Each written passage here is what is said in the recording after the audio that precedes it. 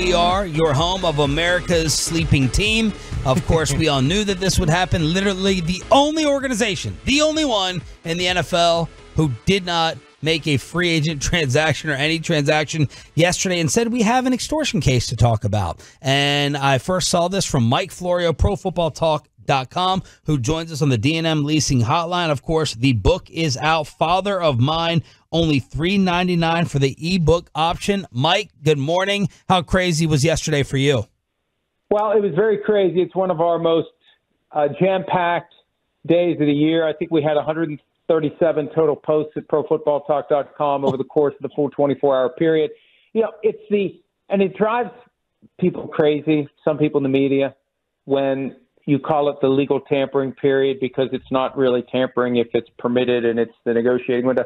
Look, tampering is rampant in the NFL, and when these deals get done 15 minutes after the green flag gets waved, it tells you that there were communications, extensive communications and negotiations before noon Eastern, 11 Central yesterday. So a lot of stuff happened, but of all the stories, of all the moves, of all the releases, transactions, and trades, our most trafficked story of the entire day, even though we didn't post it until about 7 o'clock Eastern yesterday, was this Dak Prescott extortion case. That was number one of free agency? Number one on the first day of free agency was the Prescott case. Mike, kind of reset the story for us, if you could, please. Well, and I got the email yesterday from Levi McCathern's office. You've heard his name in connection to clients like Michael Irvin and Jerry Jones in some ongoing litigation, specifically involving Jones.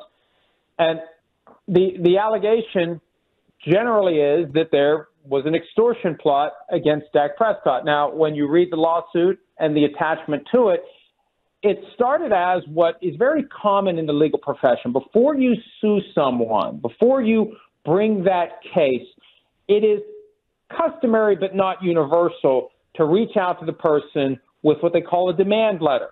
It's all in writing. Here it is. Here are the claims I'm going to make. Here is what we want in order to not go forward. If I recall correctly, and I think I do, the Deshaun Watson situation from 3 years ago started the same way, with a demand letter. And there were negotiations that went nowhere, and then a lawsuit gets filed, and the rest is history. So in this case, Dak Prescott received a letter dated January 16, accusing him of a sexual assault in February of 2017, laying out some of the basic facts, and then ultimately saying that barring a settlement, she'll go to the cops and file suit, and they want $100 million. Now, when I saw $100 million, I thought, this is above and beyond what anyone would ever reasonably expect. Even though it's negotiable, that is a ridiculously high opener. And maybe that set off some red flags and maybe caused a greater degree of zeal and effort to try to be able to prove that this was all fabricated. But that's the argument. The tables have been turned. They've taken this demand letter and they've filed an actual lawsuit against the accuser and her lawyers, saying it's fabricated, it's phony, it's false, and it's an effort to extort him with this threat that they're going to make him look bad and make this allegation public and paint him in a way that the facts don't justify.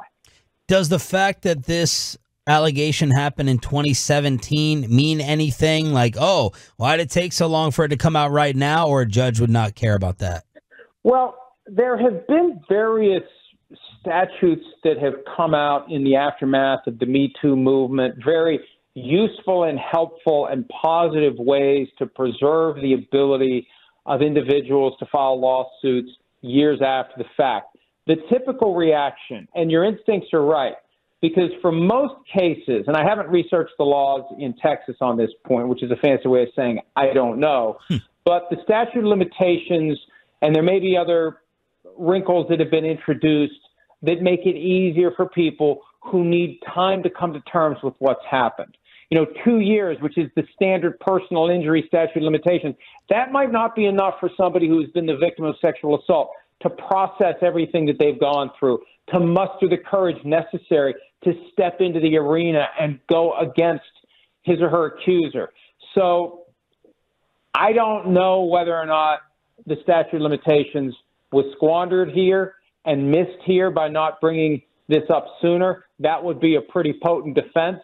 to any claim that gets made. And it will also show if the lawyers are in a position in Texas to know that this thing is not going to fly because it was being pursued too late, that makes it feel even more meritless and more like an effort to just shake Dak Prescott down, as he alleges, for a big payday in order of having this lawsuit get filed. Mike Florio, ProFootballTalk.com. Join us here, 105 through the Fan. How do these generally end? Do they end in a, like, is it a settlement? Do they end more usually on the side of the complainant? I mean, how does this usually end?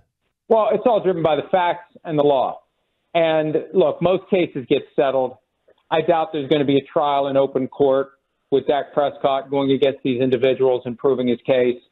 But based upon his first move, and it is rare, I've seen, like with Dalvin Cook, he was sued for a domestic violence situation, and he ultimately sued the accuser and her lawyer for similar types of claims, saying it was all made up, it was all fabricated, it was all falsified. And, hey, when the NFL beefed up the personal conduct policy after the Ray Rice situation in 2014, it created a potential incentive and temptation for people to make these kinds of claims, to try to get someone to write a check and settle cases before it gets to this point, because once this gets out there and the NFL starts poking around, you can have careers derailed. So, I've heard stories about, guys just kind of, writing a check to make something go away, even if they thought it was fake. They just didn't want the headache. But in this case, yeah, it depends on how determined and motivated Dak Prescott is. Chances are it gets resolved at some point once he decides he's made his point, he's proved it, he's had enough, and he's moving on. But based upon this kind of aggressive, unprecedented, out of the gates, I'm suing you before you can even sue me, that speaks to a level of determination that isn't going to go away anytime soon, and maybe he will see this through all the way to the end. Mike, when it's sent around to from Levi McCathern's office and it talks about an extortion plot, what would be the legal, I guess, definition between just like the notification and the listing of the terms and extortion? Like, is this legally extortion?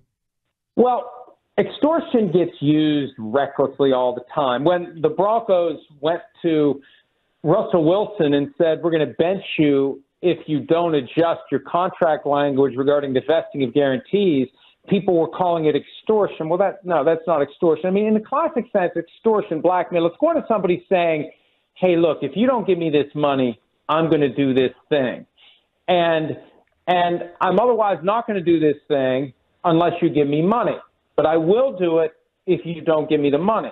That is blackmail, that is extortion. But in the legal setting, it is a permissible way to attempt to resolve claims. And there's value, there's settlement value in having these conversations before you file the lawsuit. And I'd say plenty of people who are in a high profile would have preferred to have a chance to resolve the case before it ever gets filed, because there is value in having it never come to light. And there's a line there somewhere between legitimate pre-litigation demands made on behalf of a client and extortion. And it all comes down to whether or not there are any facts to back this up. That's why it's important for any lawyer, and I've practiced law for a long time. You have somebody come into your office and they tell you a story. You don't just accept that at face value. You don't just say, well, you know what, if you're willing to testify under oath that it happened, that's good enough for me.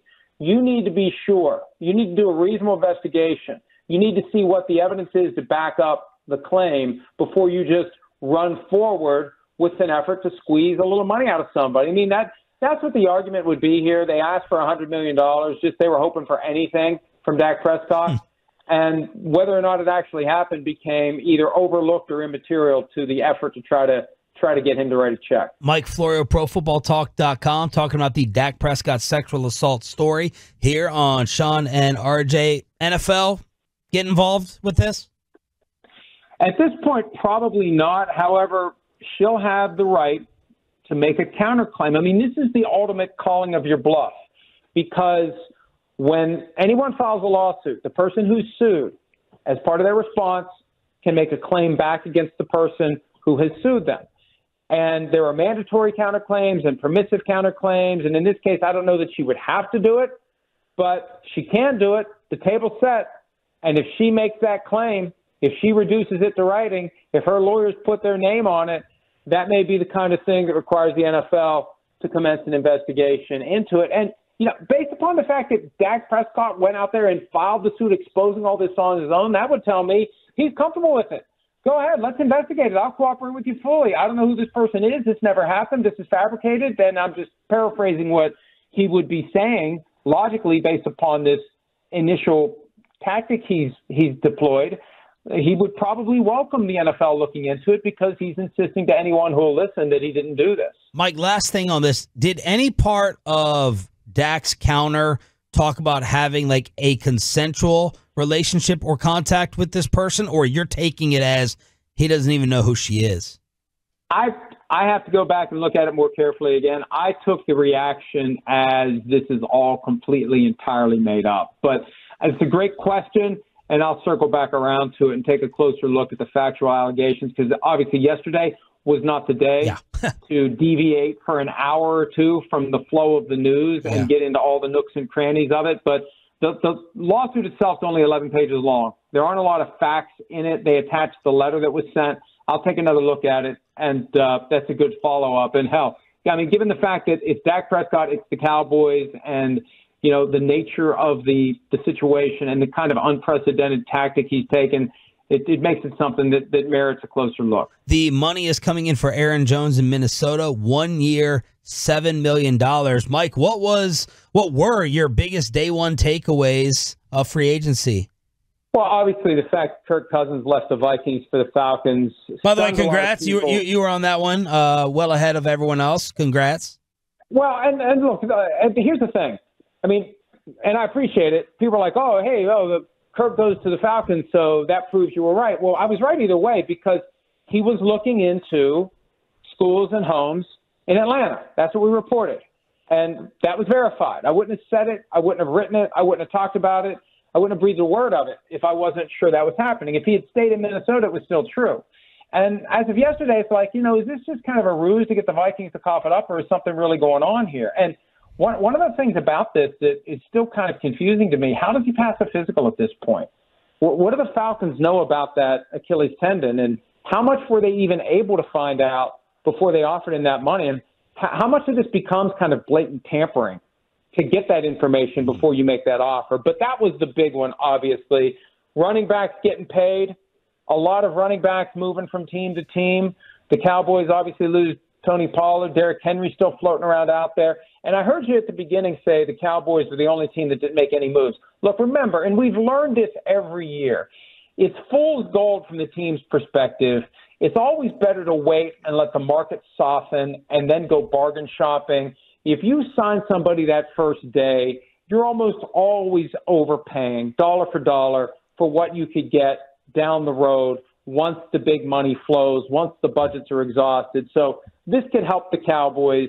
And it's not like they're in a position to go out and freely spend. That Dak Prescott cap number as of tomorrow at 4 o'clock Eastern, 3 o'clock Central is going to be $59.4 million unless they do something about it. Mike, how surprised are you that this Dak deal is not done yet? And what is it telling you, if anything? Well, look, they put themselves in this mess when they didn't give him a new contract after his third season, when they franchise tagged him after his fourth season. After his fifth season, 1 year under the tag, they realized we're in a pickle here. And to get out of it, they put themselves in an even worse situation now, where he's entering the last year of his contract. They can't franchise tag him next year. He'll walk away into free agency if they don't extend it. They need to drop that $59.4 million. They've still got like another $35 million, I think. I think it's $90 million total over the next 2 years. They can play some games this year and do a restructuring and knock it from 59 down to 40, but that just makes it higher next year. It makes it like 53. I think the total number is like $95 million over the next 2 years in cap charges they will take for Dak Prescott. One way out of that is to do the extension. So he's got a ton of leverage. He had a great year. He can basically name his price. What the Cowboys have to ask is, are we going to give in and give him $60 million a year, or are we just going to say we'll do this one more year, we'll deal with the cap consequence, and then they step into the shoes of the Vikings next year, where the quarterback has the ability to go wherever he wants to go because, again, there is nothing they can do to block his path to the market in 2025. The mob novel, the ebook is Father of Mine. Mike Florio is offering it up for all the Tolos. Go ahead and take advantage. ProFootballTalk.com with all of your nonstop NFL coverage. I cannot believe the number one story is Dak Prescott's lawsuit. America's team, baby. Mike, thank you so much. See you guys.